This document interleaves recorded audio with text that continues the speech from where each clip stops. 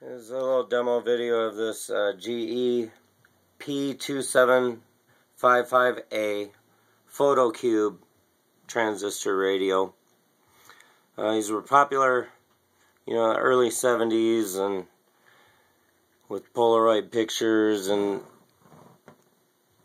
instant Polaroids, people could take their pictures right away, of course, and then they could put them in each side of this cube and have your own personal pictures on your AM radio, and have that sitting on your office desk or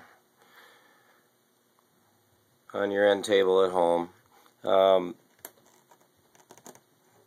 There's just a collar here that you turn counterclockwise, and then the whole top lifts off, and you can load it with your pictures. But what? Just hand it over. Drunk driving costs all of us almost $500 a year. So still think drunk drivers... There's an on-off switch on the top, and then on the bottom Whoa, what are you doing? is the volume and tuning, both of which are very quiet on this. There's no problems. To refill or restore, donate and deduct new and used lumber, doors. No scratchiness on the volume, no scratchiness on the tuner. Even tools. Money raised to build habitat homes.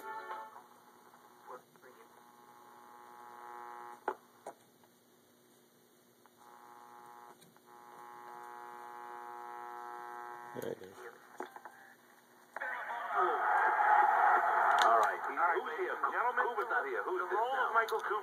So it's operation-wise, it's nice and quiet.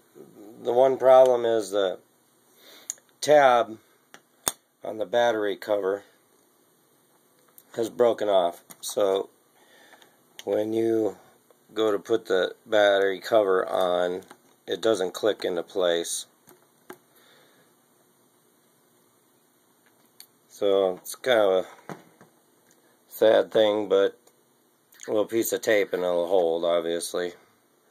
But that's it. That's a GE photocube radio. Thank you. Happy bidding.